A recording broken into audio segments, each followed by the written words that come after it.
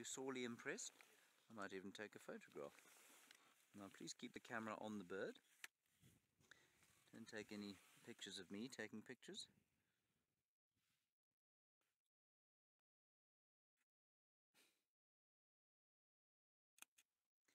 Yes, look, it looks like it's 35 miles away, even with a 300mm lens. With your super zoom there, you've got full frame.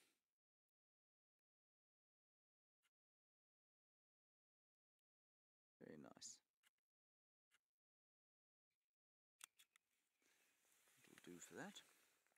Now, you can see if you are an American, or perhaps you're not an American, but you're an ornithological enthusiast, you can see how similar this bird is to an American bald eagle. Now,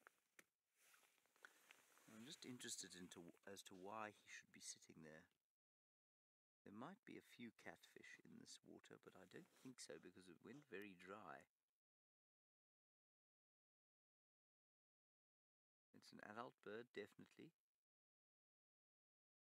Like this, everyone. He's got his feathers fluffed out to stay warm. I felt I was casting some kind of aspersions on the fish eagle and indeed all the way down to their feet belong to.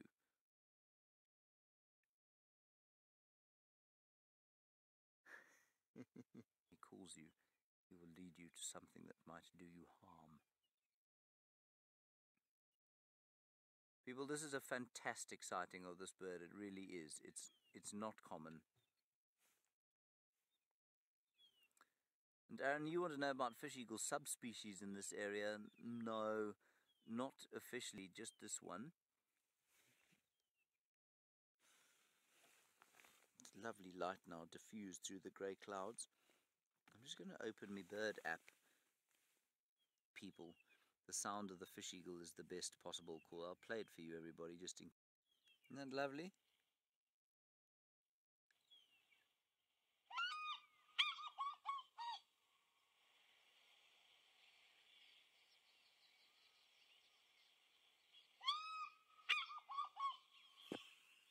And to many people, that's the sound of a bush holiday right there. He looked a little of these things. I'm pretty sure they don't occur in subspecies, but the genus is quite a difficult word to say because it's got 4 vowels in a row. Haliaeetus. Haliaeetus. Haliaeetus.